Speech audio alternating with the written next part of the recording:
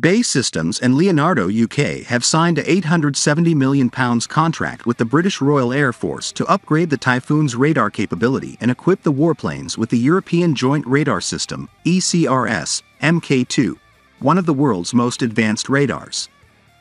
Under the contract, BAE Systems and Leonardo UK will modernize the Eurofighter Typhoon warplanes in the British Royal Air Force (RAF) inventory. With the modernization activities that will continue for 5 years, RAF Typhoon Tranche 3 aircraft will be equipped with ECRS Mk2 radars. ECRS Mk2 will enable the Typhoon to simultaneously detect, identify and track multiple targets in the air and on the ground. At the same time, the new AESA radar will give the aircraft an advanced electronic warfare capability. On the other hand, the ECRS Mk2 AESA radar modernization, which will first be carried out on RAF Typhoon Tranche 3 aircraft, will later be exported to Typhoon user countries.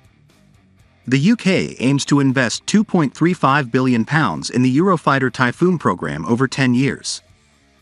The £870 million ECRS Mk2 AESA radar modernization is also part of this investment plan.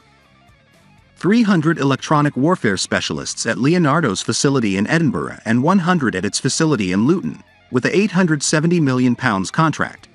BAE Systems' facility in Lancashire will create more than 600 highly skilled jobs across the country, including 120 engineers. The first Typhoon aircraft with integrated ECRS Mk2 AESA radar under the contract is scheduled to begin flight tests next year.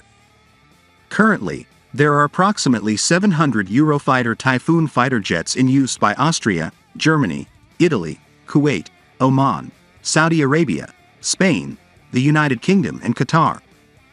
For Saudi Arabia, which wants to procure an additional 48 Typhoons, there is a disagreement within the coalition in Germany. Eurofighter Typhoon was started in the 90s as a joint fighter aircraft project of Europe in partnership with England, Germany, Italy and Spain. It is a twin-engine, 4.5 generation, multi-role fighter aircraft. With its high maneuverability, advanced avionics systems and low bypass ratio EJ200 turbofan engines specially designed for this aircraft, it is still one of the most advanced 4.5 generation warplanes today.